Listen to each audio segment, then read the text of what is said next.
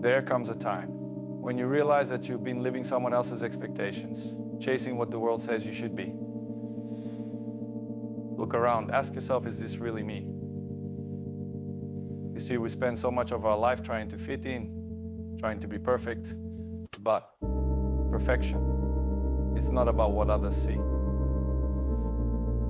It's about what you feel inside, that fire, that purpose. It's there, but it's been buried, waiting for you to wake up. I know what it's like. The pressure, the expectations. But there's a moment when you have to stop and say enough.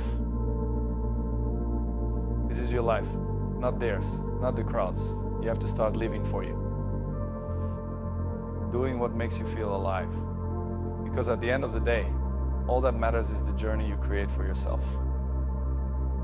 So take that first step, be brave, let go of the doubts, the fears, the noise, and start living your true life. This moment, it's yours. Make it count.